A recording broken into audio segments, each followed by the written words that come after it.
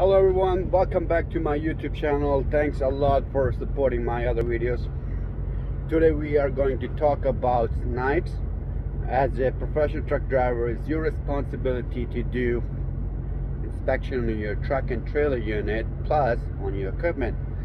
So today I have two types of snipes, and I'm gonna talk about how to inspect them and which one is better and how to use them properly.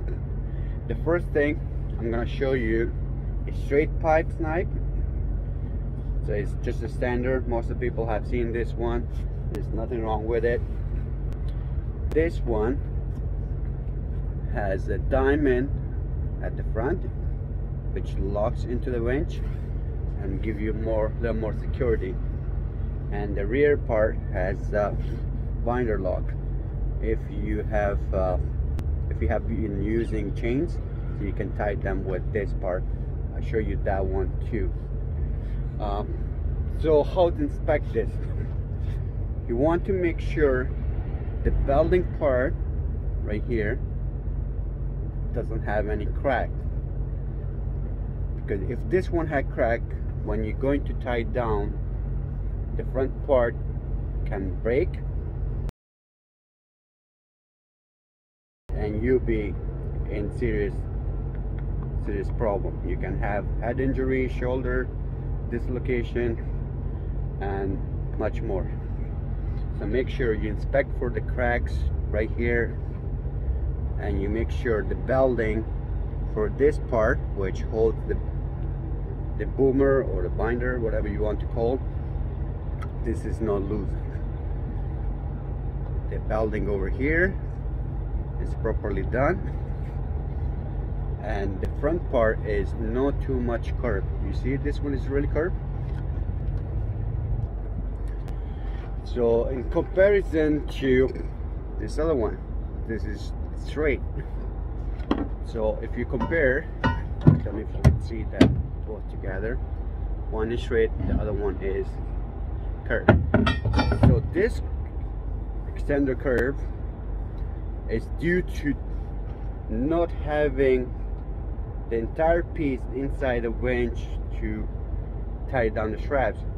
Somebody used it, just the front part, just like this much, maybe not going through the winch all the way, and having the first hole here and try to squeeze that, because you just need one click and you don't have very much room to do it. And this is the curve came from. More the front part is curved, you have less force here, and this can break anytime. So make sure you use this knife properly as well, which we're going to talk in a while. And the second one, my favorite, is the vent pipe. The vent here give you extra leverage, extra force, and it's easy to use.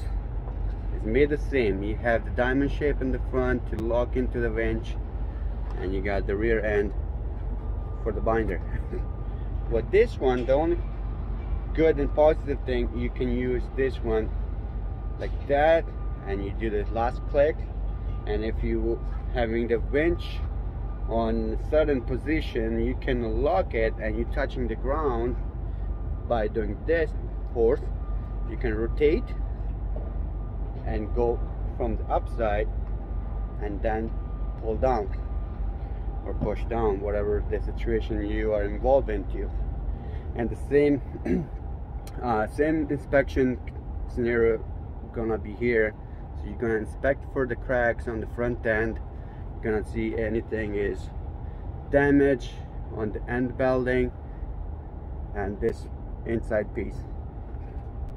So this is the inspection, and let's go how to use them properly. Okay, now we have the straps over our freight, and we want to bind them in the winch. First up is going through the rub rail. That's where you want to save your strap, right? You don't want anything rubbing against it, because otherwise they can break and you're losing your freight on the highways. Go through the first winch, steer a little bit, and you pull the end part upward. And this is all through the winch.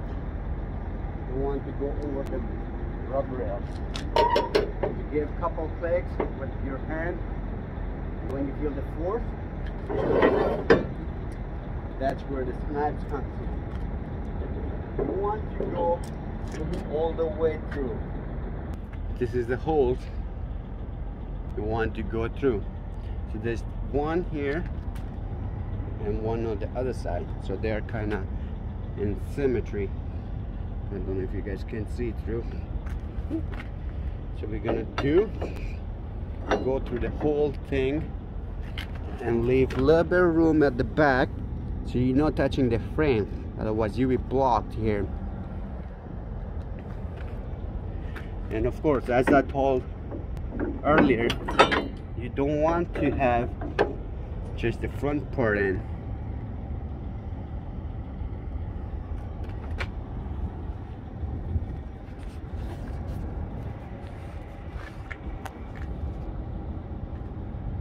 See there? Right here. This is where you get the bend when you're going to push on the road. You might break it right here. So you want the entire thing going in like so, and leaving room in between the frame and the snipe so you don't get tucked with the frame. That's gonna block you for doing your job. When you figure out where to put the snipe, go from upper one. Keep away from your body, because if that front piece breaks and you pulling towards you, this can hit your hand, back hand, right? And that's a serious head injury.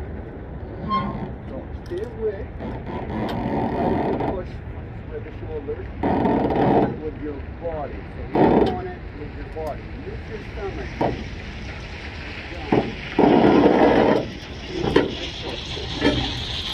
And here, turn upside down and do it again.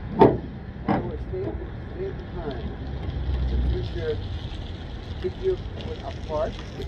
Let the shoulder width apart, front and back, and your shoulders and the stomach and with the torso. While I was demonstrating how to tie down the strap, I found another reason to show you guys why to inspect your snipe. You guys see this crack? This can hurt you really bad. So make sure you guys looking at it before using every and each time your equipment. So let's continue how to use the snipe with the bend pipe now. It's the same method with the bend pipe. You guys go through under the rub rail, go through the bench, and give a couple clicks by your hand. When you feel the force, then you use your snipe. Of course, while inspecting. So, as I said, this will give you more leverage. So you can tie it down like that. Stay away from the snipe. Keep your head away. Open your legs. Left foot, if you're righty, have your left foot front and the right foot in back. Open, shoulder width. That gives you more stability on the ground. And if you have them all together, you don't have stability. You might fall facing forward. So back to how to use a snipe. You got first angle, and then you have the second angle right here. With this one, you can grab the rub rail with your torso. You can lean on the strap. You can lean over the snipe, push it down. See how you use your snipe, how you inspect it. And every time you have been used, even after, just look for the cracks. Make your life really easy for the next time. Make a habit, because with the colder weather, even a small crack can be very, very dangerous. So thank you for watching. Hopefully this video is useful to you guys, especially for the new guys.